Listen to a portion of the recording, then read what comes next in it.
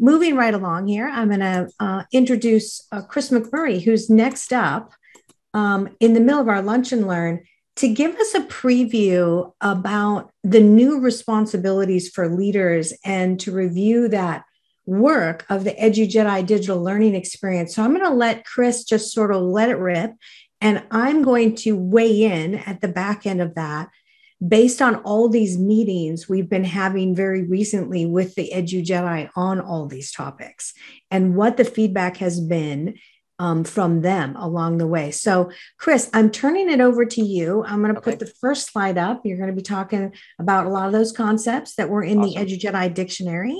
Yeah, for sure. Yeah, this is you. Just tell me when you want to click. I think I actually can pass you remote control. Can you give me remote control? We'll try it. Yeah, you are in control now, Chris. Okay, there you go. I will try it. I'll give it a go. So while I'm fiddling with the directional arrows on my keyboard here to control the slide deck, very happy to be here. Super excited that our last group, Dr. Burks, really represented an interesting intersection between teaching and learning and the technology end of things. That's very it's exciting for me to hear that language, and it's exciting to see that is actually becoming much more common out here in the world of education. It's interesting that we're all sort of messing around with some of these logistics things, and so today what I want to take a little bit of time with you to talk about is really the digital learning experience, how that relates to some shifts in terms of design framework for learning experience design, and then what that might mean for changes in responsibilities within the system. And so the system really has been designed for something that doesn't really look like what we're talking about and what Dr. Burks and her team are doing. And so I want to make sure that we can get into that a little bit today.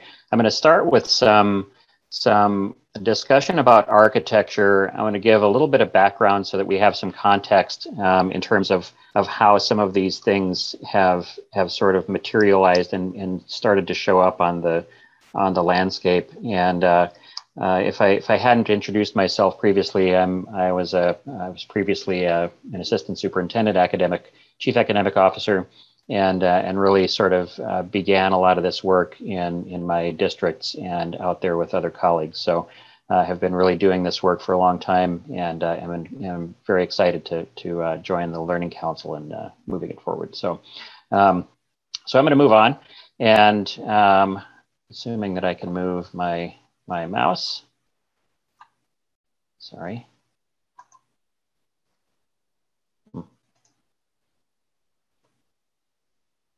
Lonnie, if you're still on, I can't. I don't actually have control. Chris, if you hold your cursor over that screen, there should be little faded arrows at the bottom. Yeah. To allow you to move it. Yep. Not seeing my arrows. Sorry. There you go. There we go. I got a wheel. Excellent. Sorry, folks. For those of you on the viewing end of this, bear with me. So really what we're talking about is just what I mentioned before. We're moving beyond digital literacy. We're talking about digital learning experience. We're talking about leveraging things like the internet, technology, and things that can offer that much more non-linear and rich experience. And it is way more than simply designing lessons. So I'm going to start with this document, and this is really something that was designed by the Learning Council to start to describe objects, to describe learning objects. And so it really gives you a scale of complexity, essentially, and sophistication.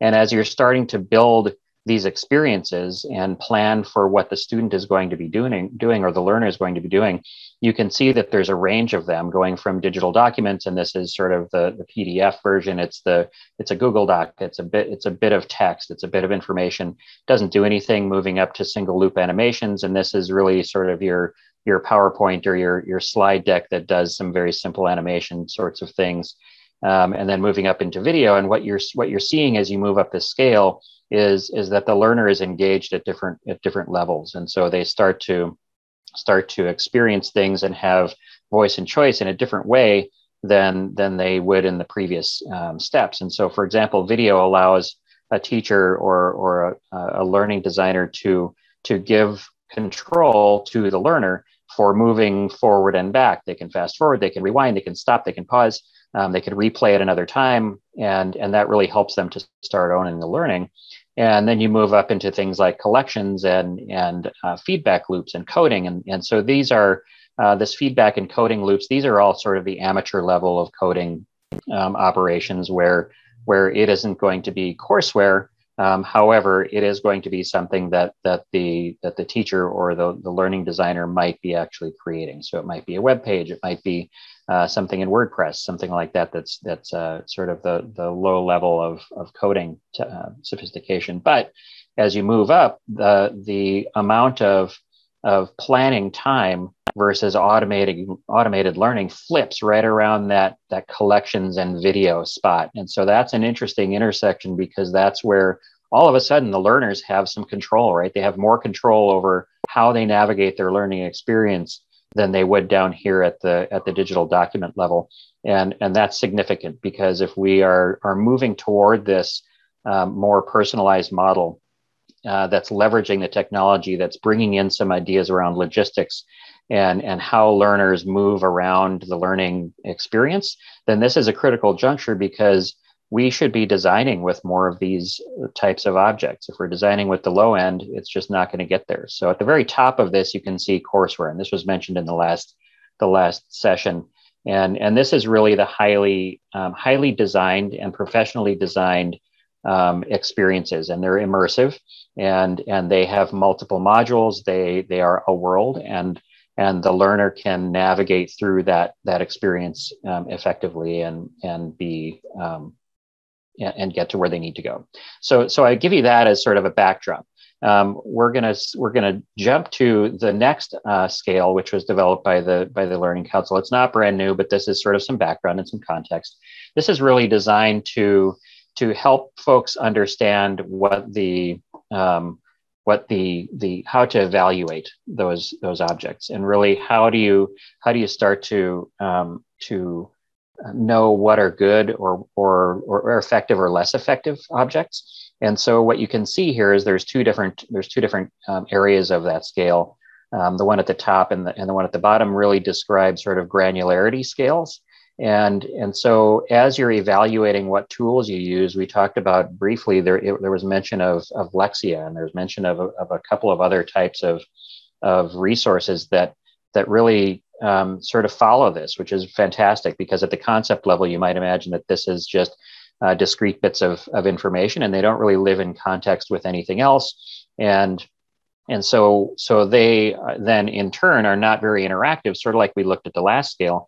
And they don't do anything. So you move up that sophistication scale up to contextualized bits and pieces, up into courses and ebooks. And these are all aggregated sorts of curated types of information.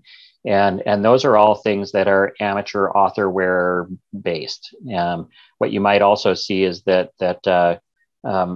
these are things, ebooks, for example, are things that teachers can create, and that's relatively easy. It's portable. It does a fairly good job of helping people get information. On the other end of that is sort of a similar scale, but this is really the professionally coded types of resources. And we go from an applet or an app, which is discrete in its function. It doesn't really connect to any other systems. It sort of does its thing, and that's it.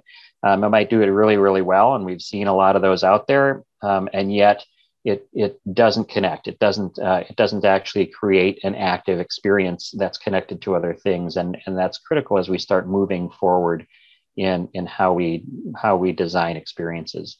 And then you move up into courseware and courses, where again we're starting to tip over into some VR, and we're starting to leverage things like AI.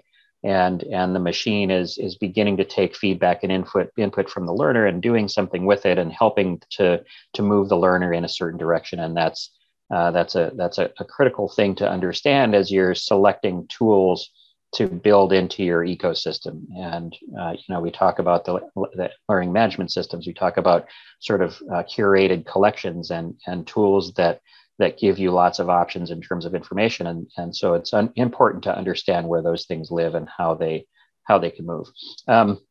Whoops. I think that as we move through the contextualization of this is an important document for us to take a look at, because as we think about all of the things that now exist within our ecosystem, and what are we using and what are we not using, and what's good and what's valuable and what's creating a great and valued experience for the learner, this is sort of where all of those things are graphically represented. And so what you can see here is that there's a number of sort of software and technology types of considerations. And for example, the rostering, if we're talking about single sign-on, any of that sort of back end sort of stuff that helps facilitate a positive experience, that's all something to consider. But then also there's software systems, and this is all of your SIS, all of your testing things, all of your courseware, your suites, all of the mail, all of those other tools that are actually part of building the experience that really should be considered and actually thought through very carefully internally, because as soon as you start to unleash this kind of power onto a system, it can be overwhelming, and it is for others. In fact, this little scaled graphic down here, the by grade level, 3rd up to 7th, this really sort of represents very simplistically kind of what's going on and what has been going on for many years as we've gotten to the point where we are today. And what you see is that by grade level, things are changing and shifting, and that creates a load, right? It's a digital load that we created that is now not helping this sense of being overwhelmed. And I have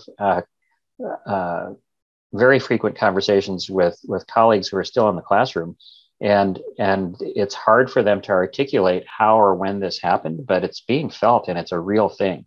When I was in the classroom, I felt it as well. We were sort of in the beginning of this shift and the transformation, and it's real. And this sort of describes it. This was kind of the first time that somebody came out and said, "Hey, guess what, folks?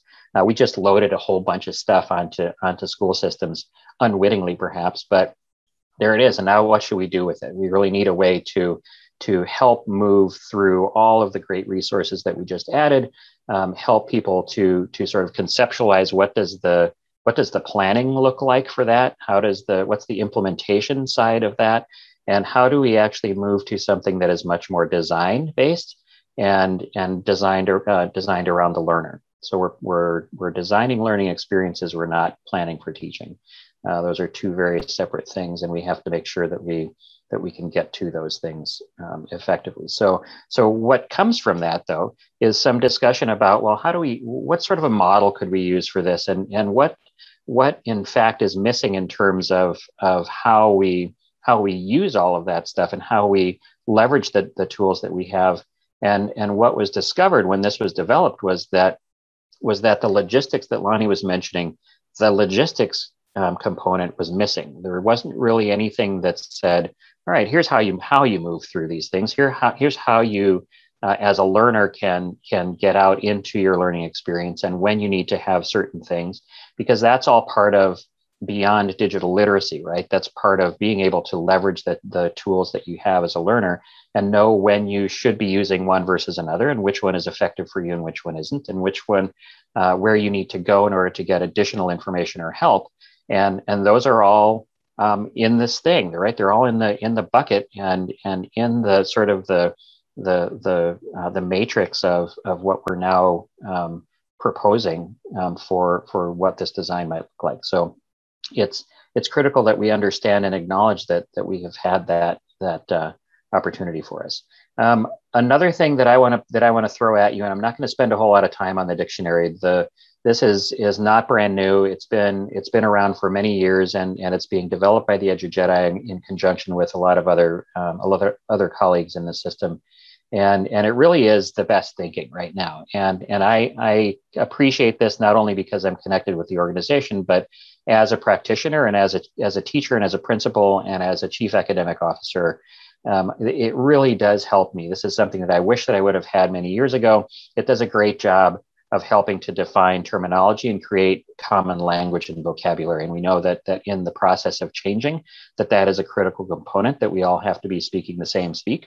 And so I'll just go through some of the examples here. This is available online, and there's going to be a link in the slide deck for all of the stuff that we're going to be looking at today. And I very highly recommend that you grab this and take a look at it when you are sitting down at the table with your compatriot. If you're a teaching and learning person, and you sit down with your compatriot on the technology side or information technology side, and you say, okay, here's the thing we're doing. This is a great middle ground. This allows that conversation to be understood.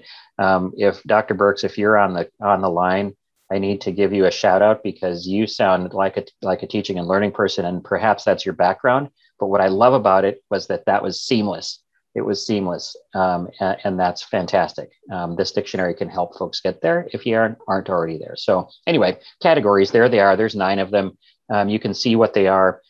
Each of those categories digs in a little bit deeper on what those things are, and gives you sort of a sense of what to expect within each category. I'll share some examples very briefly.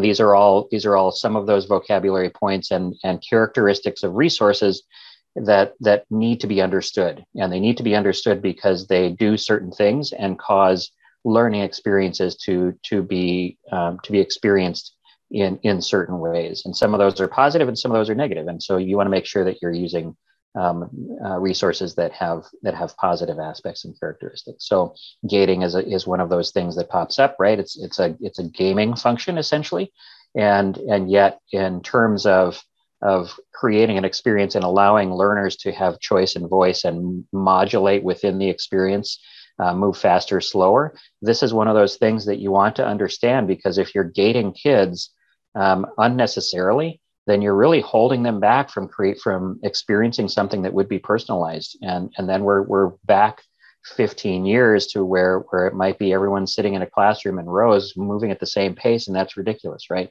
We don't want to do that. And so understanding how gating works is one of those important things, not only for the resource, but just in how you're designing the learning, right? How are you going to ungate your experience for kids? How are you going to do that? And it's not easy, right? It's not easy, but it's something that you have to think about, and the resources can help you do that. Hostile characteristics, another great one. Those are things that pop up that you probably didn't expect, and so these are all the other examples. And I don't want to spend a whole lot of time on these, but this is an example of what you can expect in the dictionary. It really does a fine job of making sure that you can understand that. So I'm going to pause for a breath there before I jump into standards for administrators, teachers, and learners briefly before we get into some other design frameworks and architecture, to sort of toss out a request for questions and or thoughts as we just sort of went lickety split through the context of that. So now is a great time to raise your digital hand. Lonnie, I know you're looking for hands, so please interrupt, and we'll bring those voices forward.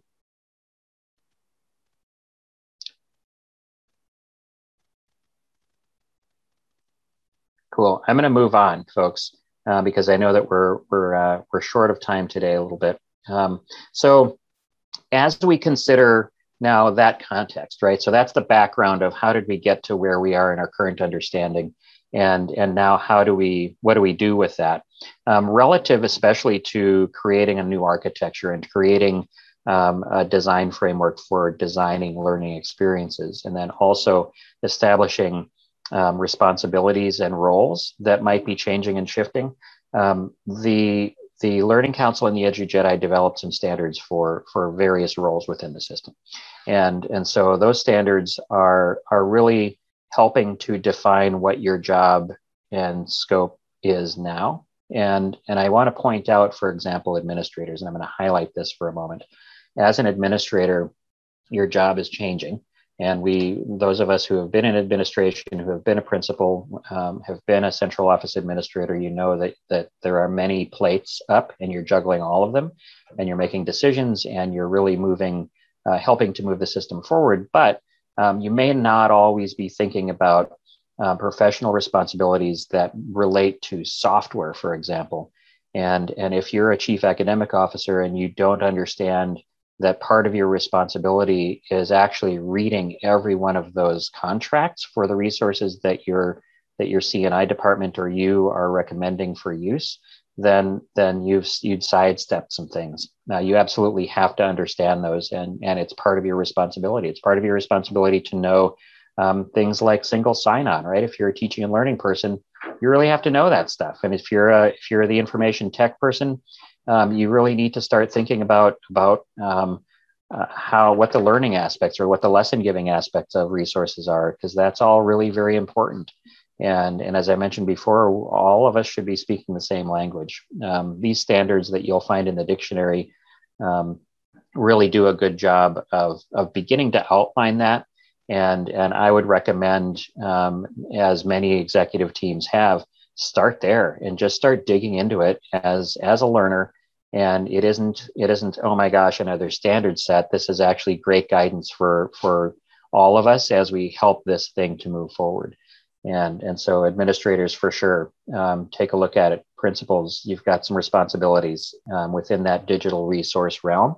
You absolutely have some responsibilities. Can't be tossed off to the lawyers and things. So this is a sort of a brief couple of examples from those standards. So the one that I want to highlight is actually this one. It's actually working progressively toward full individualization and or student ability to personalize. So that's critical, right? Because we're all moving in that direction, and that's where we have to go.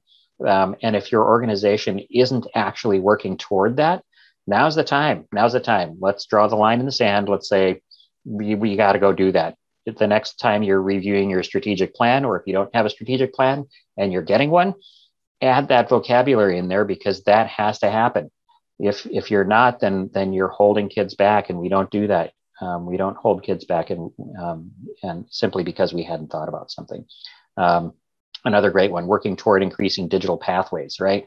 This is just what we've been talking about. It's all of those pathways and course building workflow, the workflow and the logistics. That language is coming back in, and this is a great place to help to understand that, all of that. Teachers have a very similar type of a standard set, and this is really how teachers are using systems and composing within systems, and how they're conceptualizing the learning design and the student experience, right?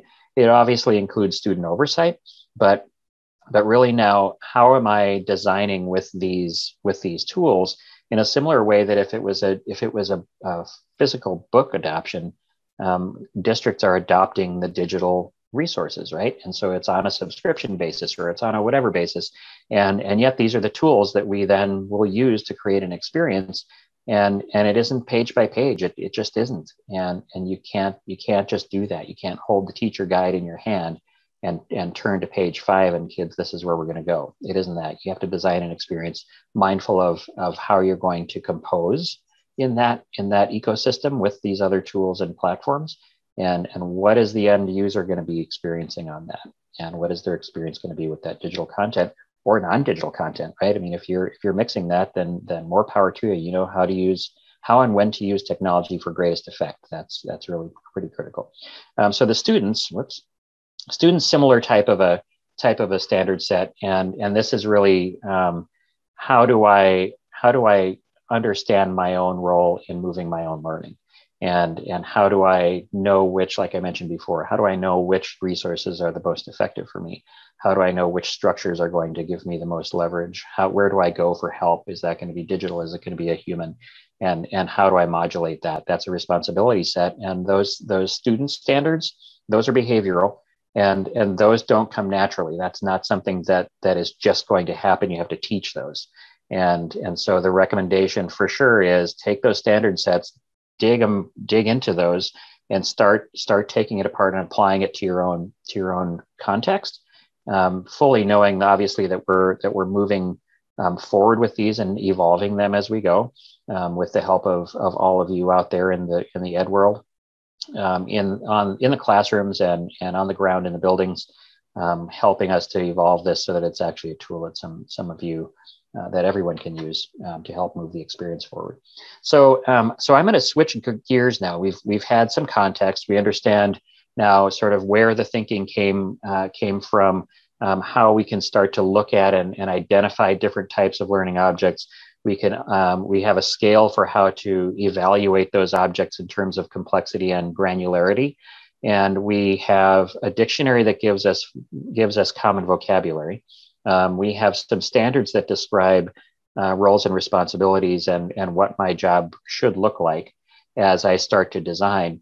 And now we're going to take a look at this model of learning design. And I want to spend a fairly good amount of time sort of digging into this and hopefully getting some feedback from some folks, because this is actually relatively critical in terms of how you move forward in this hybrid architecture for personalized learning, and what you do in terms of creating positive experiences and rich experiences for learners. And those could be teachers and adult learners and young people by the same token. So what you're looking at here is two different models. And the EduJedi have been working on a model that would describe and help people to leverage the things that we're talking about, to leverage the technology, to leverage the structures that exist now in terms of how we personalize an experience.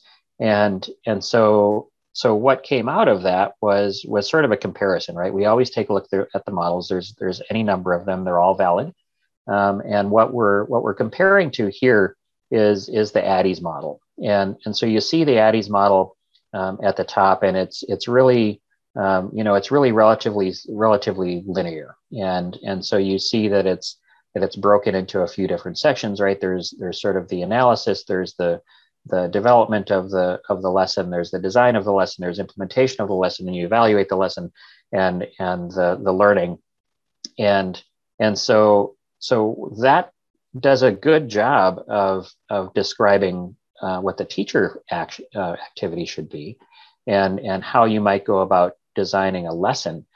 However, it doesn't do a really good job of articulating some learner centricity and sort of the acknowledgement that time, space, and place are now something that we can use and mold with. It's like Legos, right?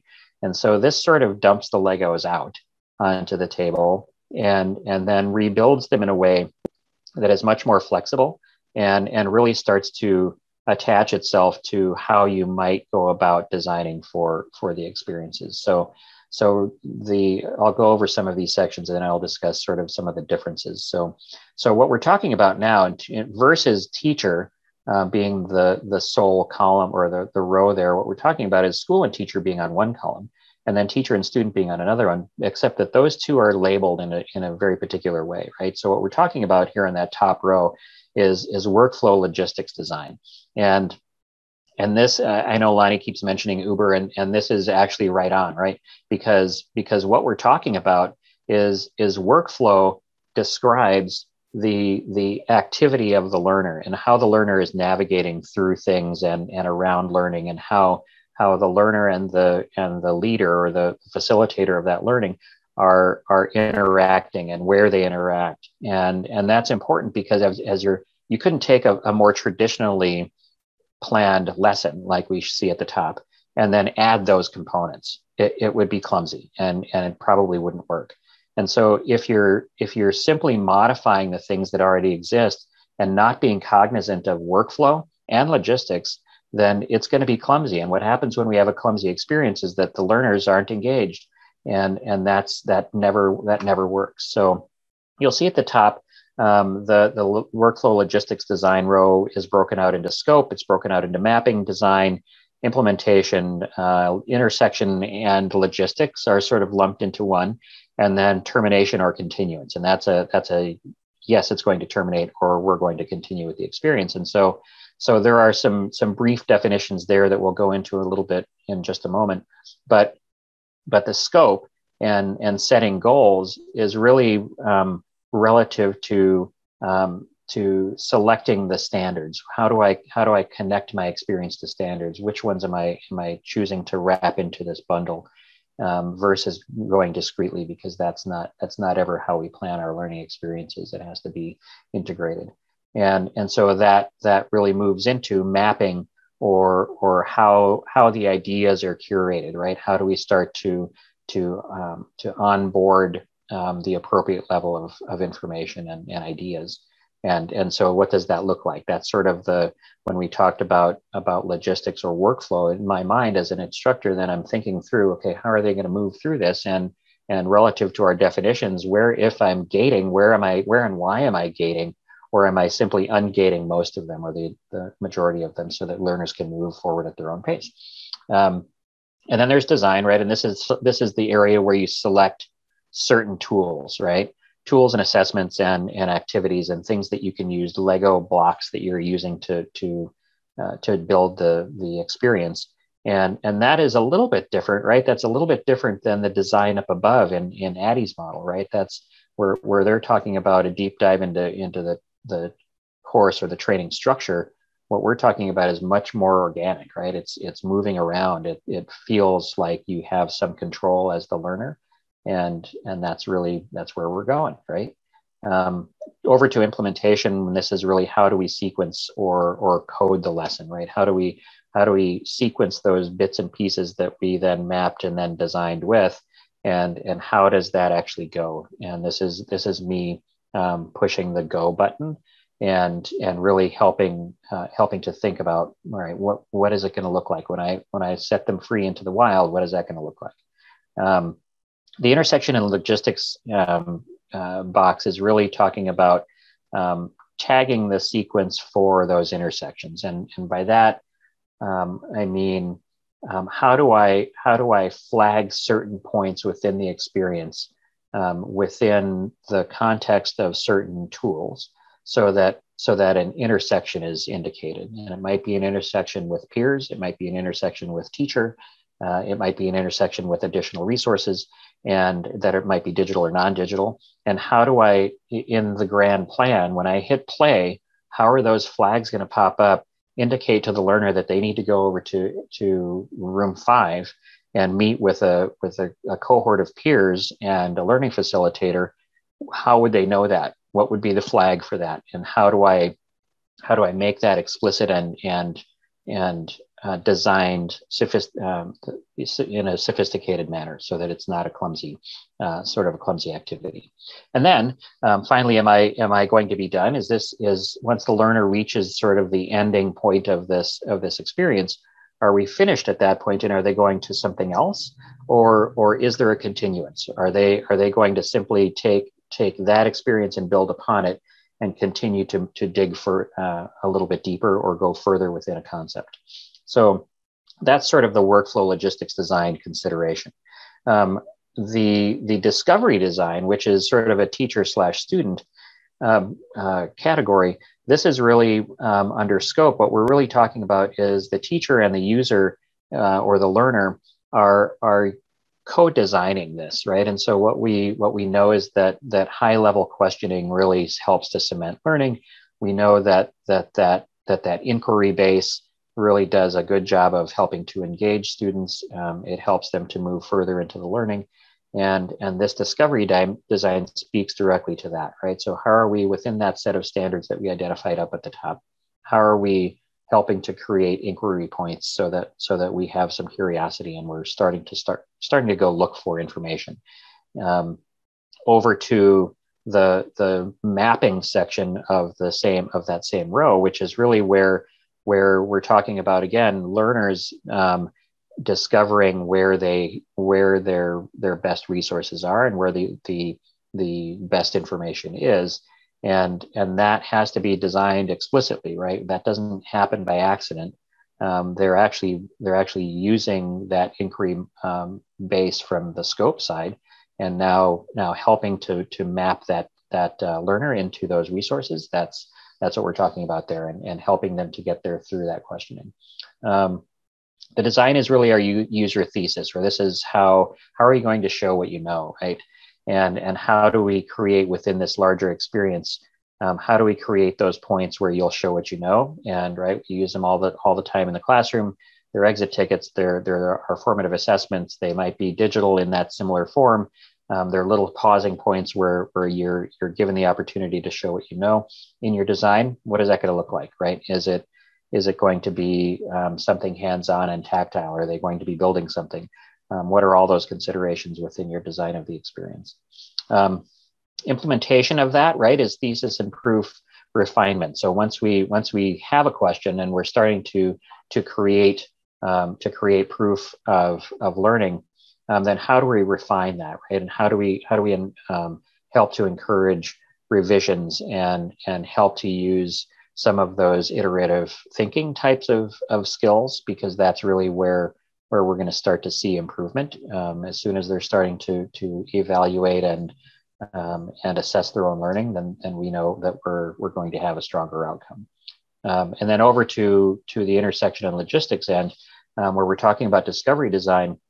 This is really the interaction between the teacher and or a tutor or a facilitator and the student, and so which ones of those are needed. And this is sort of where the learner might be selecting one versus the other, and that's voice and choice, right? They might go to one place versus another. It might be sort of like YouTube, right? How many different people can you go to that are going to teach you about the Pythagorean theorem? There's a ton, and one of them is going to work better for you than the other. So this is really the model, and very simplistically as it breaks down, the sort of an example of what that might look like would be something like this. And so for you on the screen, it's going to be fairly tiny, but what you might imagine is that this is a math experience that's being designed, right? The facilitator is moving through all of those steps. And of course, we know that it's not linear. You're going to be considering all of these things simultaneously.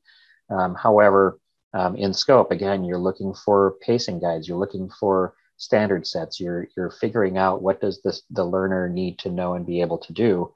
And that's the basis, right? That's the thing that I know I'm going to base my assessments on. I'm going to build my experience around this thing.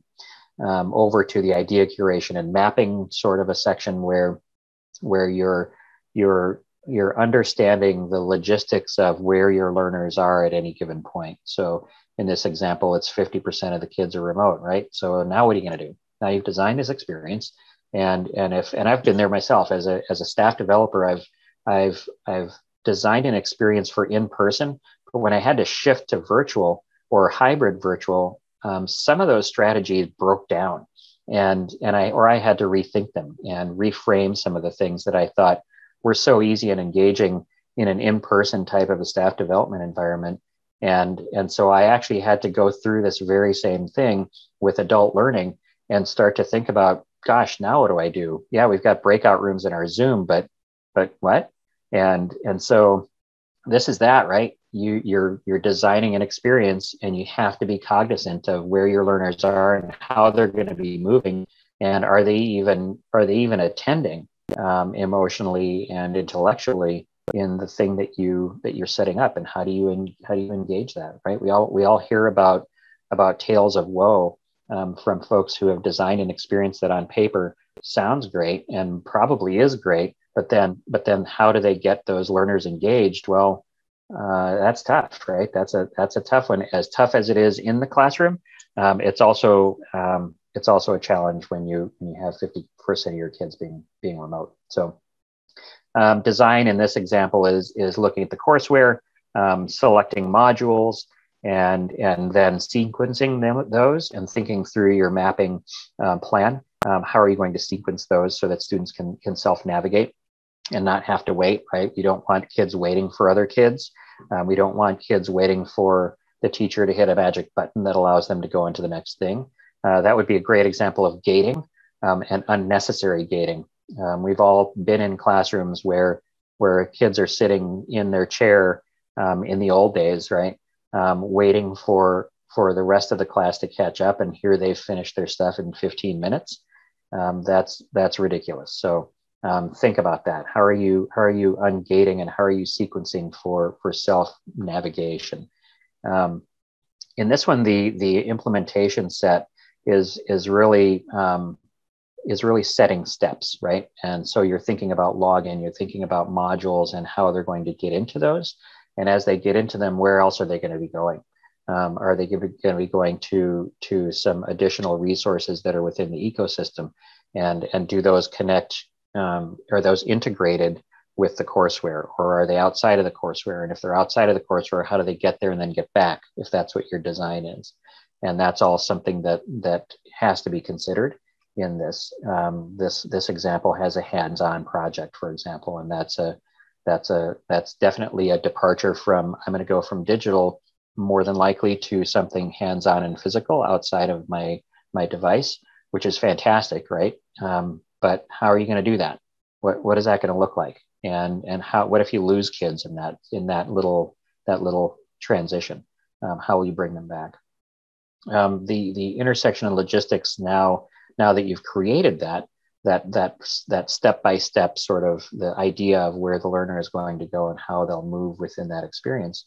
So then you're now looking for live teaching moments. So if they're in this digital hybrid world, where are the intersections where I want me as the teacher to be checking in with them? And we've done this in the past. If you've ever done any of the small groups and you've taught elementary school, right? You've got a bunch of different groups, and everybody's on their own path, and most of them are self-directed, and you still have a responsibility to meet with 31 kids, right? And so in this same instance, we're not suggesting that the teacher is not in this, because the teacher is the most critical component in the experience. And so where are you going to put those, though, right? It's not going to be a lecture any longer. You also can't just let them go and be feral. There has to be some interaction. Those intersections have to be planned. And so what you see here is things like video conferencing. You could use a platform. You could use physical meeting locations within the school that might not even be in the same classroom. It might not even be you. It might be a teacher in another grade level. It might be somebody else in the building that is conferring with these students and helping them to deepen their understanding. And then thinking about continuation, right? So kids that made it through all the steps, you might terminate the lesson, trigger a badge or a mark of some kind, some sort of an indication that they've reached some proficiency, set them free onto the next thing. You might have some students not making it quite that far, through their assessment, be redirected back into sort of a continuation of that experience or a deepening of that, or it might look like an intervention type of a track. And so all of that then creates this larger experience. And so having this model can help to move your learning experiences into this sort of a realm. So that's an important piece to consider. I'm going to pause there because I'd love to get some feedback from folks on where that sits within the realm of sort of what you know and what your experience has been and where your system is currently. Okay, Chris, Yep. This is Leilani. I'm going to get back on now and just be part of this whole conversation so I can share a little bit of an update too. Yep. Check in chat. Hi, Ellen. I know you're going to be next up. Ellen, if you want to comment on all of this work, I'd love to hear what your thoughts are on it. And then I can give a little bit of an update too. Got to find Ellen and unmute her. Doug, if you can help me out with that, that'd be awesome. Hi, good afternoon. You know, as I listen to Chris talk, you know, when I see the EduJedi emails come out, and I know I took the pledge, a lot of times I don't always get into the nitty gritty of it. I kind of skip through. And so getting the opportunity to listen to Chris and the explanation of everything, I guess for me, it's reconfirming that the work that we have been doing in our ed tech department is on the right track. Like, you know, we might not use the exact same terminology, but we are doing this work and we have been for 5 years now. And so I think if we continue to help ensure that all teachers are equipped, I think right now where we're at is we're seeing pockets of excellence throughout the district. And so it's getting all teachers equipped to reframe their thinking and say, I don't lesson plan, I design learning experiences. And I don't plan based on the curriculum, but I plan based on student needs. And so we've been working on making that mindset shift. So just listening to him talk, I'm thinking like, okay, yes, we have moved to, workflow and logistics and discovering design, and we are teaching teachers how to design these learning experiences where they're putting those interactions in, and how to leverage tools. And I'm happy to say, Chris, that we're not just saying tools are tech, that, a thinking map is a tool, right? And so, it reconfirmed for me, like, okay, we just need to stay the course and go deeper and deeper and with all of the teachers. So within our That's fantastic, Ellen, and I really appreciate you hopping in and reaffirming that this is actually reality for you. What I'm curious about as I talk with other organizations like yours and other colleagues in the business, the one question that I often pose is how is this understood at the higher levels of the executive leadership within the district? Because often when you talk about training the teachers and creating these experiences, what we sometimes miss is how do we create adult learning that goes from the top all the way down to the classroom, but vary that learning so that your executive group is also learning how these personalized experiences should occur, and then more importantly, how does a person in my position support somebody in the classroom? Because ultimately, your job is to support teaching and learning. And it doesn't matter where you are in the organization, you have to start to understand that. And so I'm curious to know, even from your experience, where is the executive level within that learning? I know for our organization, getting the opportunity to move on to the leadership team during the pandemic and now staying on, I think that they're still in their beginning phases of learning, because their role within our organization is different, and they have to rely on us and trust that we're going to steer the ship in the right direction. So I know oftentimes our assistant superintendent, she'll say, I know a little bit about a lot. I rely on you to lead ed tech and trust that the work that you're doing is going to have an impact. Of course, they're giving very clear vision. I would say that during the pandemic, the collaboration that started to happen amongst like ed services leadership and other divisions has been amazing, because I think that the vision now, I think leadership now sees that,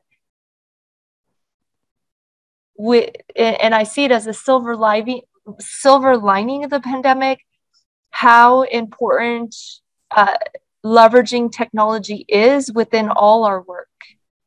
And that it's not just, okay, ed tech does tech, but no, my work needs technology, and maybe it's just to make my life as a staff member more efficient, right? But getting administrators at the district level to see that leveraging technology really helps to elevate that teaching strategy. And now the students are impacted greater, and their academic achievement can be greater because the right strategy was paired with the right tool, and it elevated that learning for that student.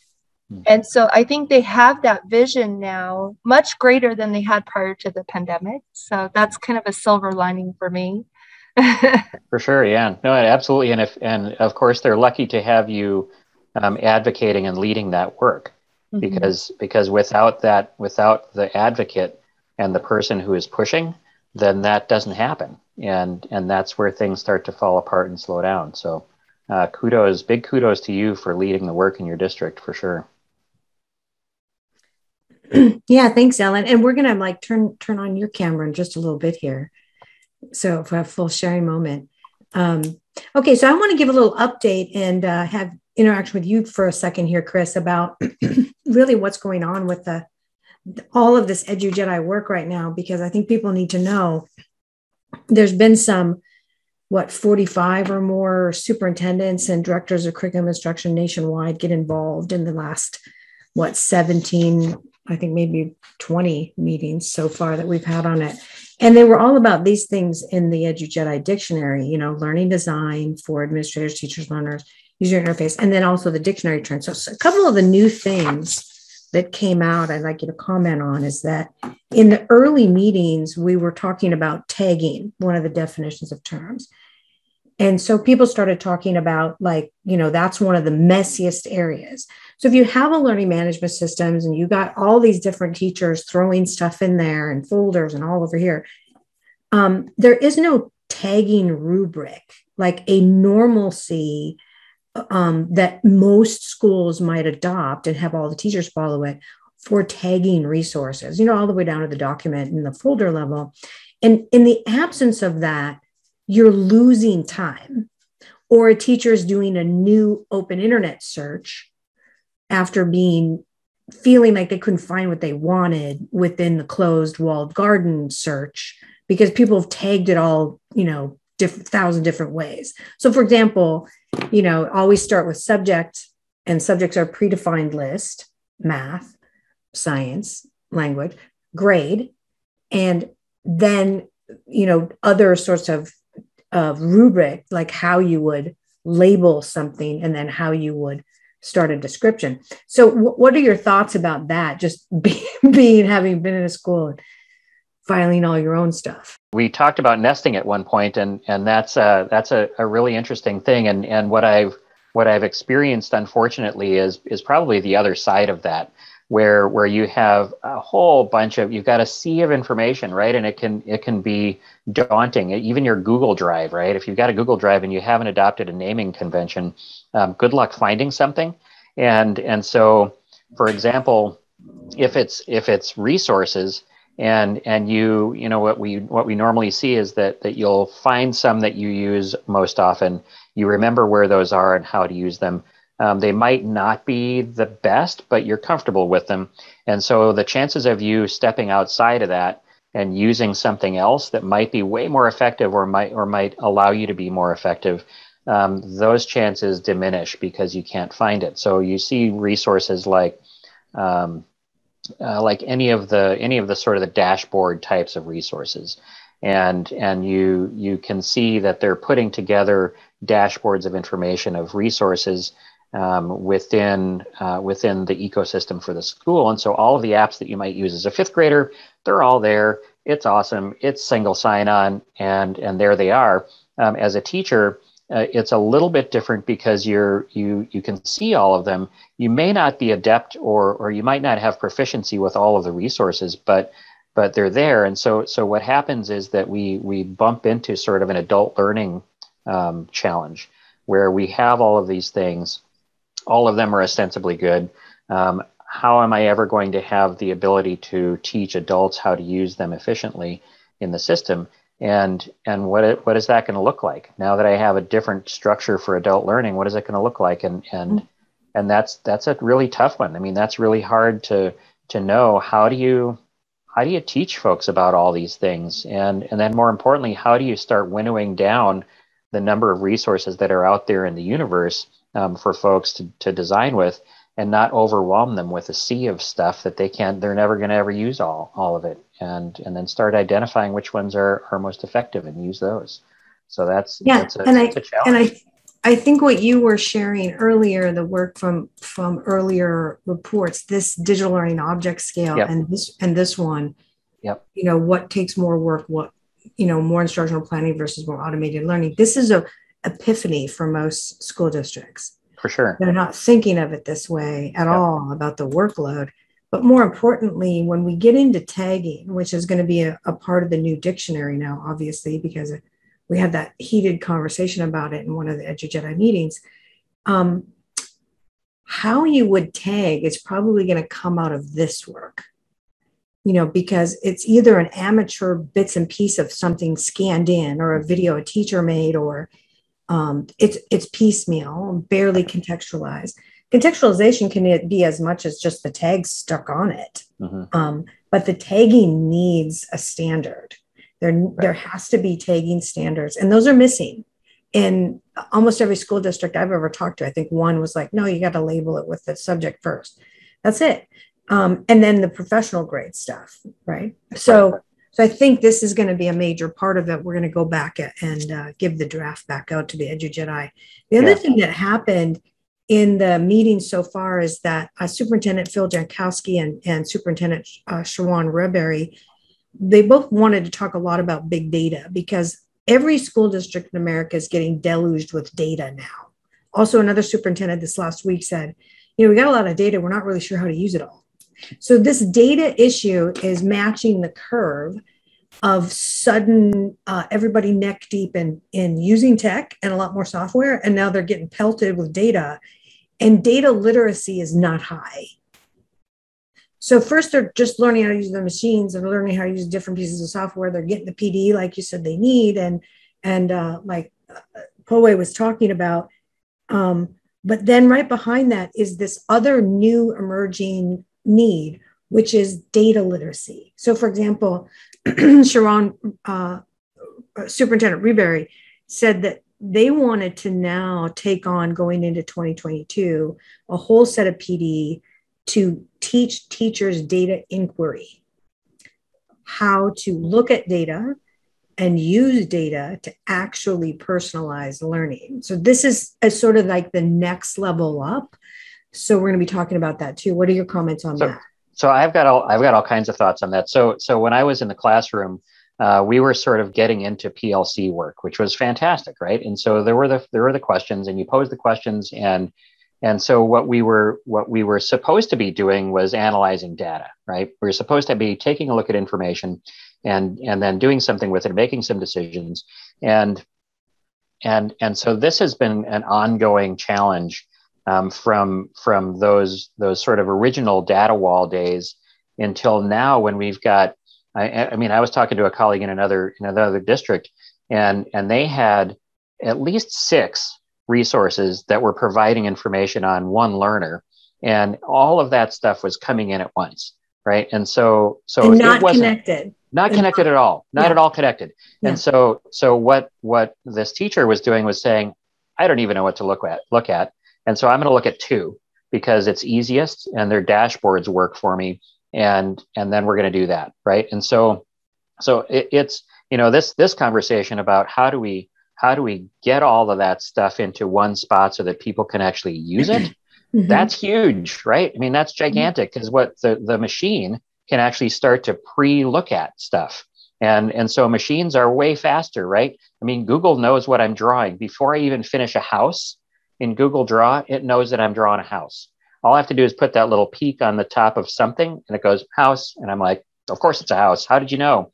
It's because there's a sea of information on what a human will do when they're asked to draw a house, and the machine just goes, it's a house, because 17 billion of you draw a house like that. And so what I'm waiting for is the machine to help us to do some of that stuff. And right, we're pretty close. There's some resources out there that are approximating, right?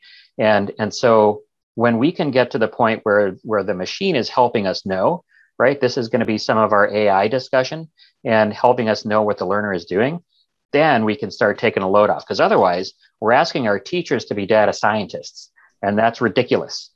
We got to get to a point where the machines are helping us to learn the learner, because that's the number one job, right? To learn the learner.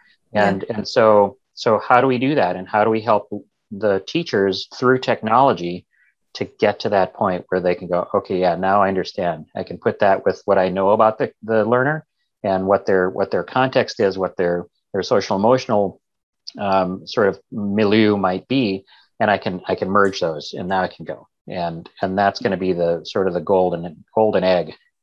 Yeah, but there's sure. actually more than that level that we talked about too. So you're talking about sort of the new integration standards. IMS Global has an integration standard for data, but not everybody, not all the software providers doing courseware that provide you their internalized dashboards for Right. math practice work, they don't connect back to your LMS, so they don't share out the data, right? So that's why almost every principal and teachers that we talk to, they say, yeah, I'm a dashboard checker now. It's half my job. And yeah, they're not really using it. But the other direction it's going to, and let me just grab something that show you really quick, is we played this game that actually is teaching at the teacher level a couple years ago. And so this is something that the Learning Councils really had a lot of attention on. What are data positive points and data error points? So this goes down into a data literacy that is individual even to the teacher. So for example, students answering in altered sequence. So that's an error point. An altered sequence of understanding is a data error point. A omitted point, like you ask them to do an essay about the Civil War and they omit the dates, right? Like, so, okay, there's an omitted data point the student didn't grasp. They think this happened yesterday. It didn't. Or a missed conclusion is a data error point, right? A missed step in a science experiment is a data error point. A positive a positive data point is factual proof. Correct goal, differences are actually different. The person's not equating the same thing to the same thing. So there's a lot of these data error points, data positive points. And that's the basic data literacy that is missing before you can even get to the dashboard interpretation level. Because now when you're talking about individual student personalization, if you didn't understand it down here at the raw error point level, when you're looking at the dashboard, you may still not be able to unravel that student's problem with fractions. Does that make sense? Oh, yeah. So that's what we were talking about. So we realized that we're going to have to do a little bit more work at both ends on this whole big data thing that's going to happen, because the Learning Council is now predicting that going into mid-2022, that's going to be the next biggest wave of concern for schools. People wanting to go, deep into the whole data literacy piece. For sure. And, we used to do that in the old days with something called conferring. And it took a while because you were sitting down with the student and you were identifying where those error points were. And that helped you to make decisions moving forward. And at scale, how do you do that? That's the next body of work, right? That's the next thing. Yeah. Yeah. So then another thing that what happened is we had from Idaho, one of the state level security experts for the Department of Ed on in the EduJedi meetings. And he brought up some new definitions we're going to be including in the security section on denial of service, and particularly ransomware. And I don't want to cite the numbers he was talking about, but ransomware attacks right now on schools and school districts are off the charts. They just during the pandemic, they just went nuclear. And this is horrible for schools because it's a financial hit just to be able to get your data back. Otherwise, you're just going to kiss it away. And the liability aspects of data compromised of little kids. If that goes public, and in most states, it's forced to go public under law, you have to notify all those parents that their student's home address has been compromised, which is terrifying for parents. So there's a couple of things that are going to happen new in the dictionary around that. And then new definitions on things like, what is the definition of auto cohorting? What does hover over mean? And then a lot of really nice conversations about the instructional design model that you shared. And a lot of it was at the teacher level conversation. A lot of it was like concern about teacher role, which is very common, which stems often from a not understanding really what technology is supposed to do your work for you, because you're standing there thinking as a teacher that it's taking away your job, rather than, oh, good, this is going to do this for me. It's awesome, right? So there's a lot of leadership conversation that we had to have around that. Like, more leaders need to be actually leading teachers to understand that technology is surrounding and uplifting their teacherness to be a very refined, able to personalize, able to have more time with my individual students to help them. That's what it's supposed to be doing. If it's not doing that, and you're running around doing too much email back and forth and the back and forth and the data checking and is too much, it's because maybe it's not done right. Right.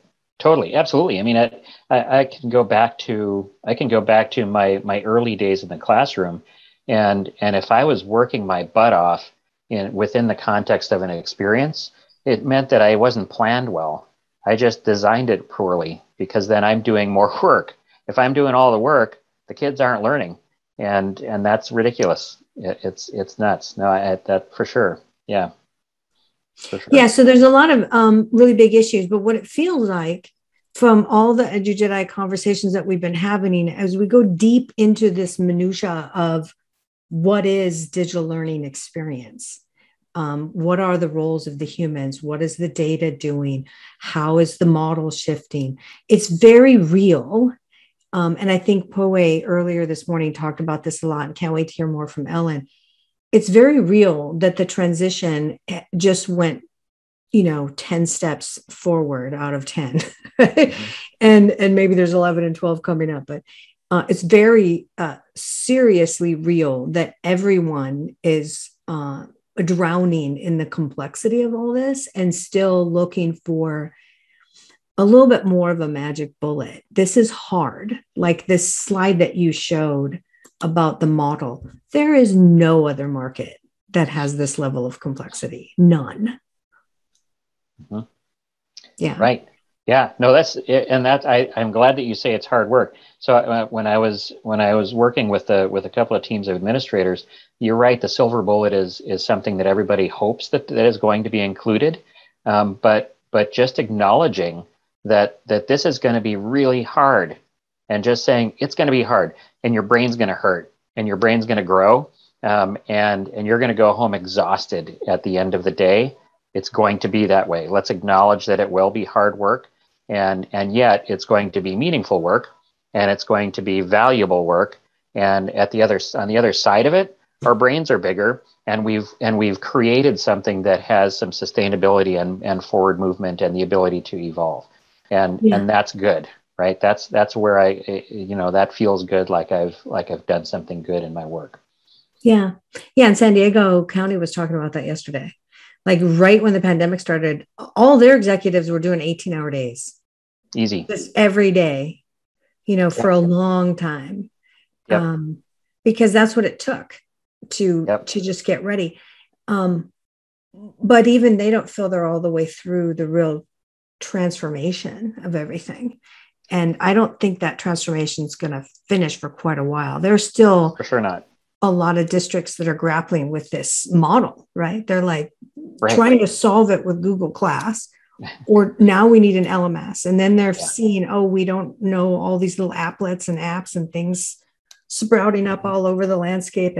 And they're starting to observe that leadership is now not just people in buildings. And you have to lead the digital universe. And sure. And it's not let everyone just do what they want, but it's for sure. And it's actually interesting that you say that we're even talking about terms like transformation, right? Because we've always said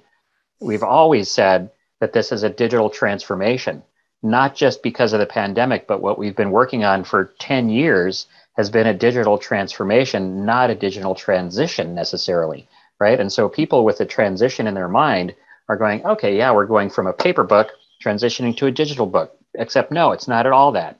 It's a transformation. It's working with technology to transform learning. The act of learning is transforming.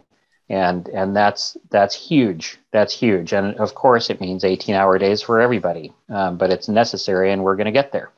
We just have to rely on each other to get there, to leverage our own successes individually and help others learn. Yeah. And that reminds me, there was one other point that came up that was a really big point, and then we'll wrap up and pull Ellen into this, but one of the things that came up is that this thing, everyone's iPhone, every child, they're all born with it in their hand, basically, these latest generations, and their parents were too, right? The 30-year-olds are all, on that, is actually also doing something else.